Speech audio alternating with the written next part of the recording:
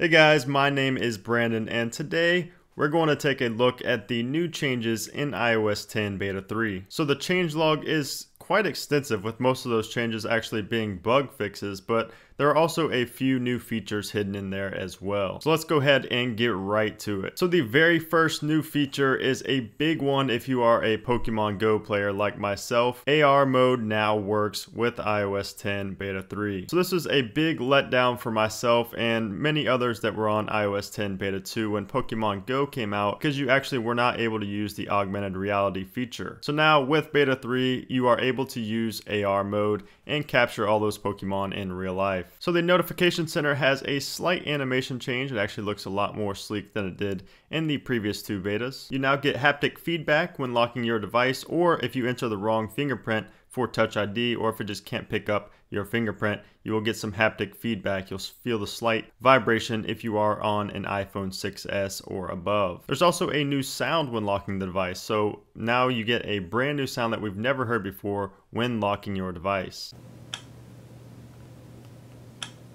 So one of the biggest features in iOS 10 that had a lot of mixed reviews was the fact that you needed to press the home button to unlock your device. You had to physically press it, whereas in iOS 9 you just had to have your fingerprint over the sensor. You didn't have to press anything. But with Beta 2, the rest finger to open option came about, and the bad thing is that it didn't actually work. So I got it to work a couple times on camera, but I would say that 98% of the time the rest finger to open option did not work in Beta 2. But lo and behold, the feature has been fixed for Beta 3, and now all you have to do is rest your finger on the Touch ID sensor and you will unlock your device without having to press the home button. The old keyboard clicks from Beta 1 are back. So in Beta 1 we had new keyboard clicks, and then Beta 2 they reverted back to the default what we have in iOS 9, and now in Beta 3 it's back to the beginning where we have the new keyboard clicks. So in the music app we now have a shuffle all option at the top of music. So this is a big feature for anybody that uses music a lot. And in Beta 2 and Beta 1 actually there was no shuffle button for all songs, and then in Beta 2 they added the little shuffle button at the top of songs, but it was kind of hard to tap. I know myself, I tried tapping it before,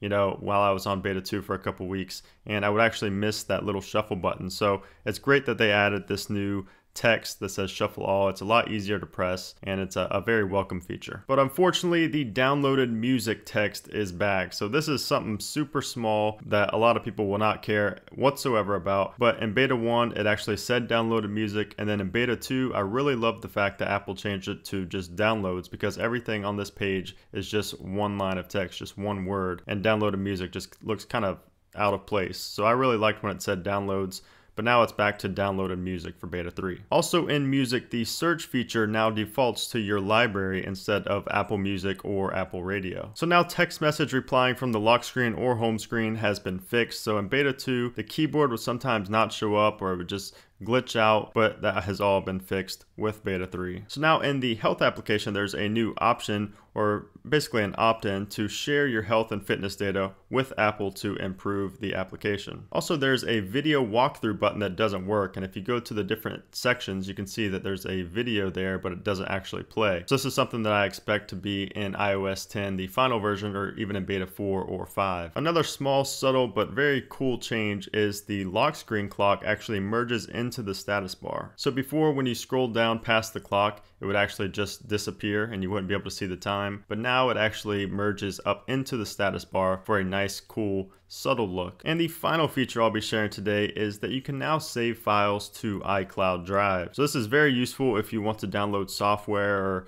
something that you just can't download onto your iPhone. You can actually send it straight to iCloud Drive. So those are just some of the new and useful changes in iOS 10 Beta 3. But again, most of the changes were under the hood. There were bug fixes and all kind of things like that. So we can expect the fourth beta to be released in a couple of weeks, and of course the final version of iOS 10 in September. So thanks again for watching, and I will see you guys tomorrow actually with a brand new Pokemon Go video. So stay tuned for that, and I'll see you soon.